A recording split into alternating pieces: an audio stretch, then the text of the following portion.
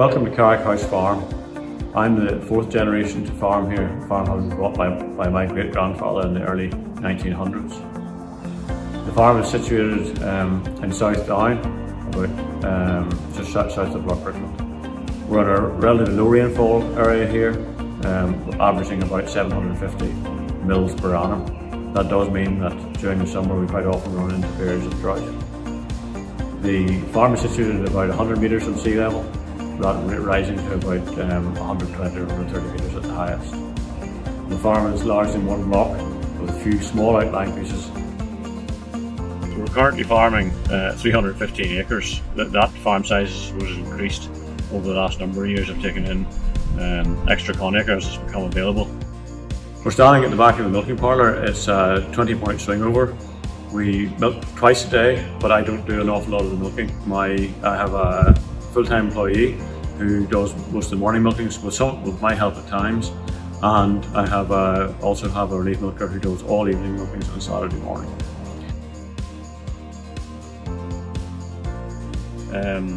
Fertiliser application this year was the same as normal. We didn't cut back, for we need to grow as much high quality silage and grass as we can to reduce the amount of meal required, particularly during the winter period. The slurry on the farm was, we always optimise our use of it, and in recent years we've been using low emission slurry spreading, so dribble bar, and that's done for all cuts. It's done with umbilical, so we don't put tankers onto the field, and we have all our slurry goes onto the silage ground, some spread before each cut.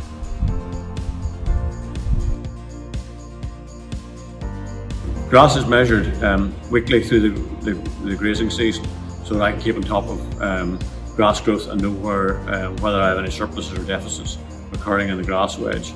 We also pre-mow from early May, so in the third rotation, through that peak growth period into June and July, and when we get into August, I stop pre-mowing again.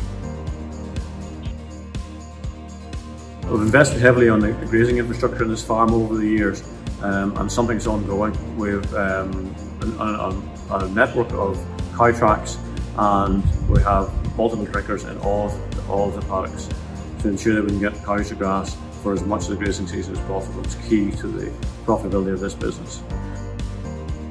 The cows are grazed on a 3-week basis, but that is generally shortened mid-season when grass growth is really strong. In winter time, cows are fed 3 times a week. Blocks of silage are set in on Monday, Wednesday and Friday, and then the machines are parked, and unless I've made a mistake in my calculations, there's no machinery used at the weekend. There's no diet feeder in the farm, and cows are fed on a computerised feed-to-use system either through the parlour or in the outer parlour feeders. Currently 200 cows are averaging about 9,700 litres, 4.1% butter fat and 3.4% protein. It's a high PLI based herd, and what's grass based, which is unusual. Cows are growing grass in early March and are grass right through until October, and sometimes in good weather conditions or wet ground conditions in November. The calving pattern is also slightly unusual, that we calve in the summer and autumn, starting in June, with all calving finished before the end of November, meaning that we plan to have no calves on the time by Christmas time.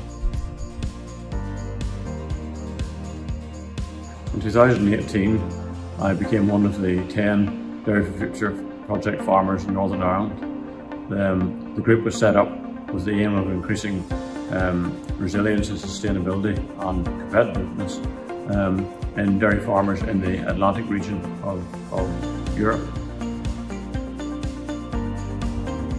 Joining the Dairy-for-Future group has allowed me to meet with like-minded and progressive dairy farmers who wish to develop their business and making them both economically and environmentally sustainable. We also had the opportunity to travel to northwestern France, where we met dairy farmers who were with systems not dissimilar to my own, with hygienic milk cows on a grass-based system, and many of those dairy farmers had their cows at grass for a reasonable part of the grazing season.